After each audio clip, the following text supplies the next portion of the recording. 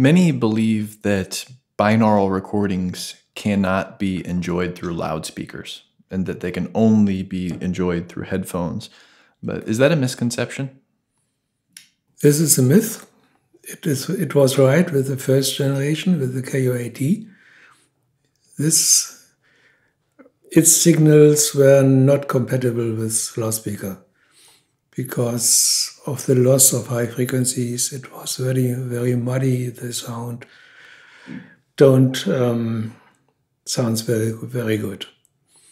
And then we found out that we don't have to look for a flat frequency response in the anechoic chamber for the signals in front of the head, but we have to consider that the dummy head is not close to the microphones or to the orchestra or to the singer, but more far away in the room. So you need not to have the free sound field record frequency response, but the diffuse field frequency response, as with a high quality stereophonic microphone by Neumann or from other companies, which are flat for more far away.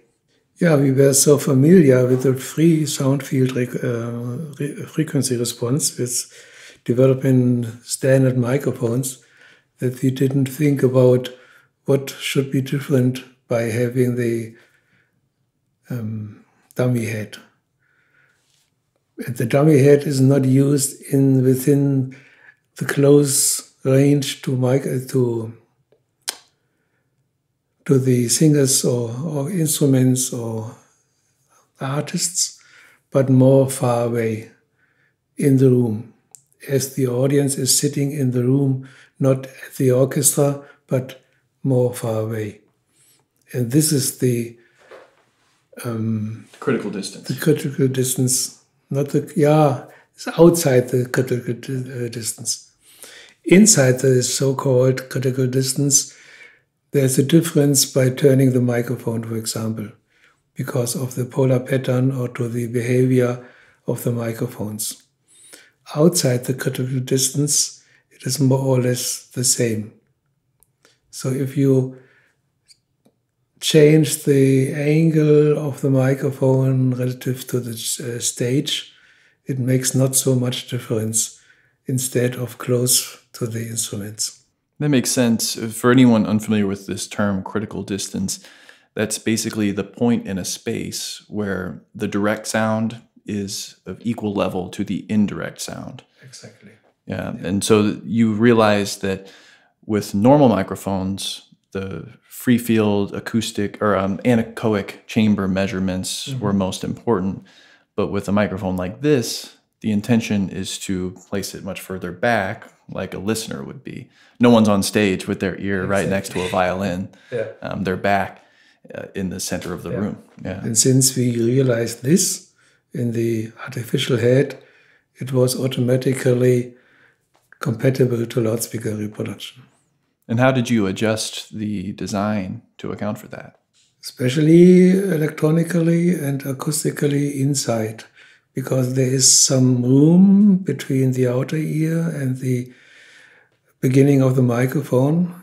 And this room or this area we can use to have acoustic means to adjust the frequency and polar pattern a little bit. And you'd also mentioned that at first we assumed that to get the most realistic sound, we needed to most realistically emulate the outer ear and middle ear and inner ear. But then we realized that actually only a very shallow bit of that middle and inner ear is required. Yeah. I'm probably butchering that explanation. Could you explain that?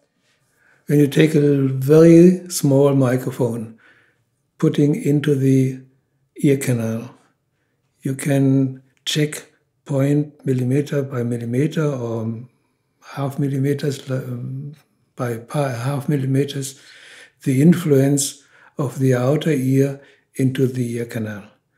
And after 4 millimeters roundabout, you will find any difference by variation of the outer ear by means of the ear canal. But the complete different problem is that by coupling the ear canal to any microphone, it is like a wall. The sound is coming to a wall, which is the membrane of the microphone or the microphone capsule at all. And this makes reflections and damages of the frequency response. So you have to build in specific means to control this or to avoid these things. Yeah. Good, because in our own ears, we don't have a gigantic microphone diaphragm. Yeah, that makes sense. We need to adjust accordingly. Yeah.